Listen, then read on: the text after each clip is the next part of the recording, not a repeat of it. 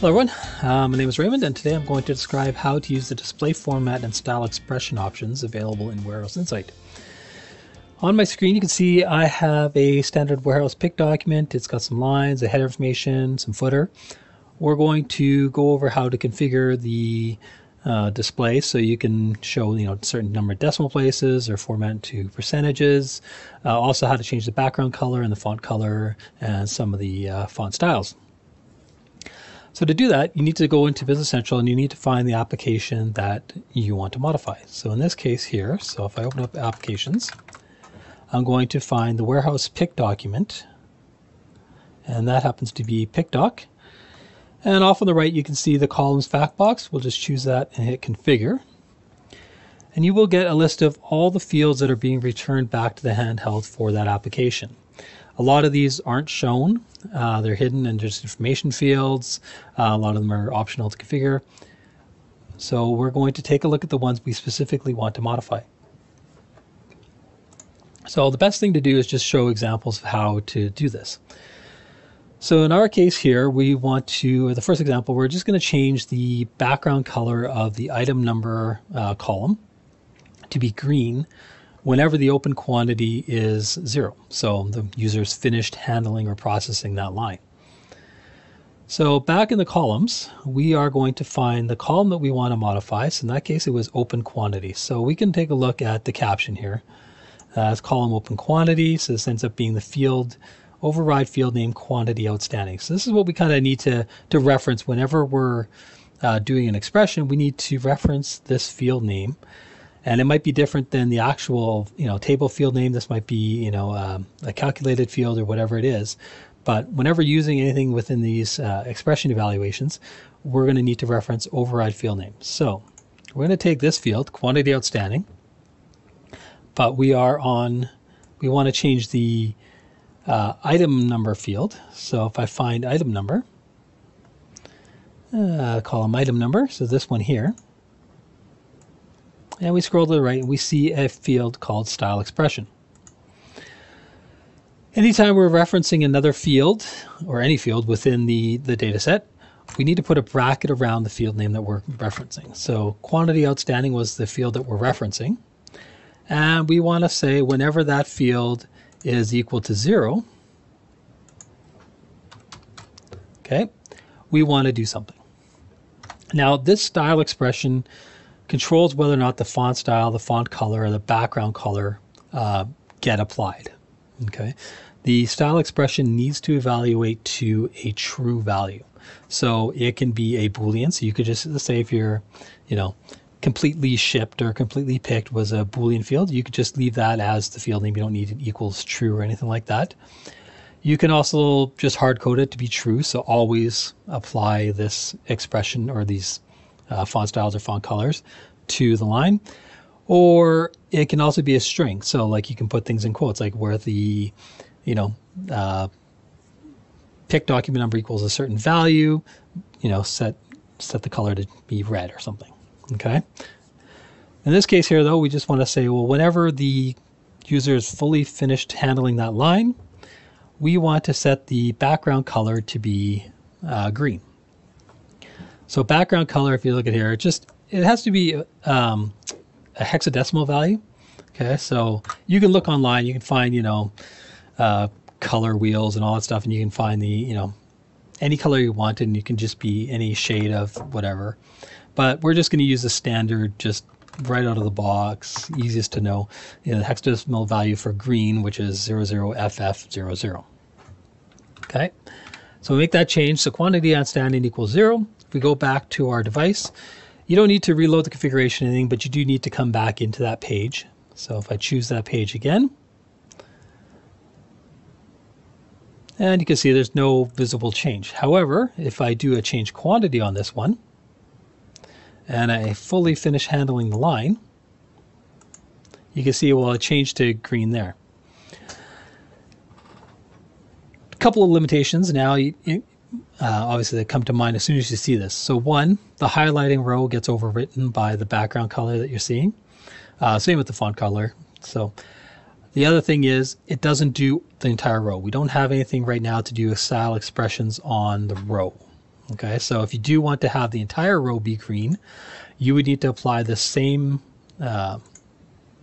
style expression to those 4 columns, saying the same color. Okay. Same thing, if you added more columns, you'd add those as well. Okay. Now, if we go in here and we change this one to be, or this one here to set to 3, or set it to 2, still nothing changes because there's still 1 outstanding. If we change it again to be the full 10, you can see now the expression shows it as being green.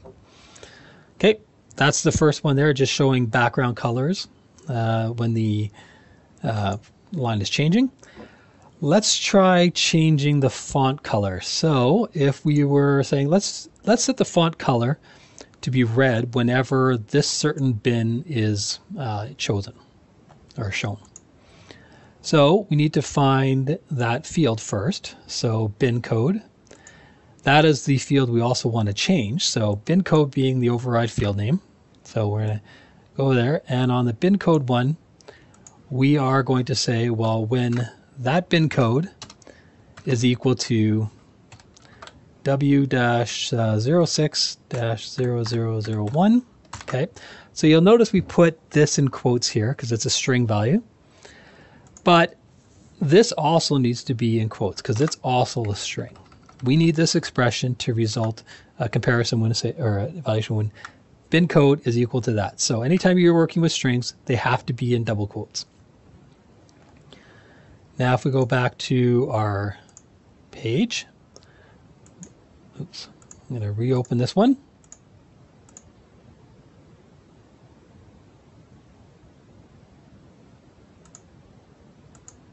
Oh, yeah, so, okay, good point. So I did make the expression, but I didn't actually set the font color or anything like that. So like me, so we are going to take that and we'll make that red. So 0000FF. Great. Okay, so we got that reset. Now we'll go back to our device and that should pick up. So we'll reopen this. And we see a, oh, I changed it to blue. So the code for red is FF0000, but in case, yeah, that's fine. So we changed it to blue, so that's fine. We get, when this specific bin is set to 06, we get that expression to evaluate. You can also just do things like true, as I mentioned there. So we evaluated, a decimal value or a numeric value. We can also set down on the line, we can say, when the description is equal to, let's just say when the description. So we want the field description. We always want it to just be something. So we're going to change the expression. We'll just set that to true. So style expression, I'll just bring that up a little bit. And we'll change the font style to be italics. Okay. So the description will always be italics because we've set it to hard-coded true. If we change that back and reopen that, and you can see down at the bottom now the description for the line is italicized. There is a limitation though when you're working with the grid. The font style property does not apply to grid rows. Okay, so it will only apply, you can apply the font style on the footer, you can apply the font style to the header.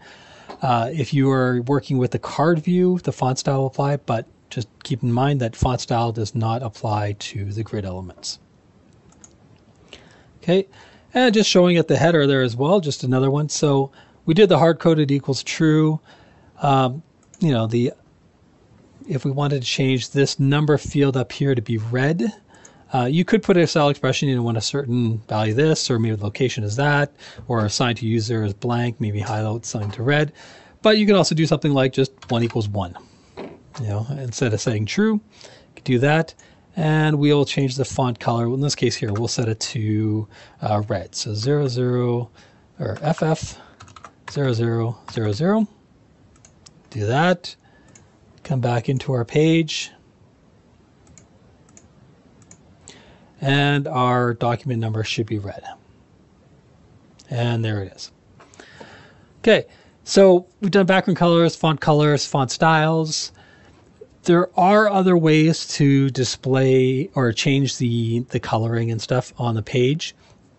And so let's say you want to change, the open lines text, or maybe the background color of this panel that you're seeing at the bottom or at the top, stuff like that, or, some of the column font, like just the background color for the columns.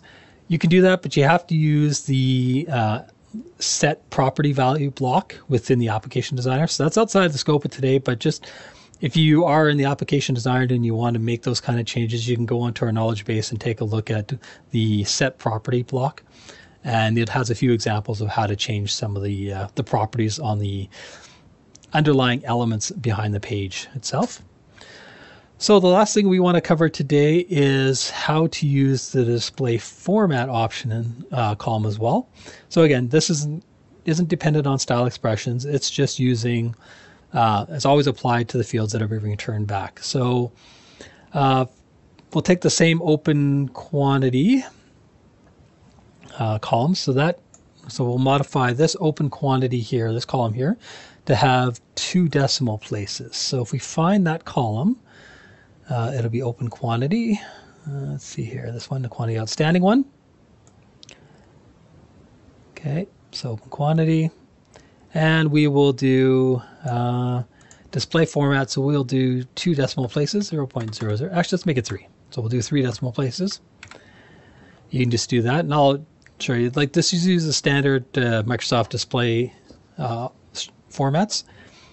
And I'll just show you a link at the end of this. So 3 decimal places for open quantity. And you can see here on open quantity, we now have 3 decimal places being shown there. So not dependent on what you have on the device where it's set to 2. You can, fix the format to be a certain format that way. It also does support things like percentages and date formats and stuff like that. So, if you say you want to change the value that they've entered at the bottom. So let's say this quantity entered, we want to make that an amount field or a percentage field. We wouldn't want to in this case, but we don't really have any good columns within the pick document to illustrate that. So quantity to handle, that's the field that's being entered. If we go down there to display format, okay, so we could just do a percentage, which is P, and then we're going to set that to 2 decimal places. So we'll back that out, choose that, and all it's doing is it's giving us these extra percentage. You can see at the bottom here where the quantity enter is 500, so you get a percentage added to the end of it, and with 2 decimal places. Same thing with an amount fields and stuff like that. You can use that to set currency. So, C being the currency for expression. So C, if we just change that quickly, back this out, we should get a $sign at the end of that as well, instead of the percentage. See it? So my currency, I think, is my regional settings are the UK right now, so it's a £sign instead of the $sign for US and Canada. So there you go. You get the $10 and the 2 decimal places. That's the extent of setting your background display formats and all that stuff that goes with it. I did want to mention though, like if you are using the display format column, you can go on to Microsoft Learns here and you can take a look at the standard options that you have available for you. So in this case here, we have standard numeric format strings. So, some examples down here, but you can see where we use the C for currency, decimal places, that kind of stuff. Standard date formats, if you're using that, you format your date formats into something else, and, a long format, short formats, special, you want to show just the date, or you want to convert it into the day of the week instead of showing the actual date. So you got all those options. You can take a look at those and you can use that to configure the display formats. Well, hopefully you got some value out of this. And if you have any questions, let support know, and I'm sure they'd be happy to help you. Thank you. Hey, thanks for watching. If you enjoyed this video, give it a thumbs up and share your thoughts in the comments below. Don't forget to subscribe for more great content, and remember to hit that bell icon to stay updated. See See you in the next video.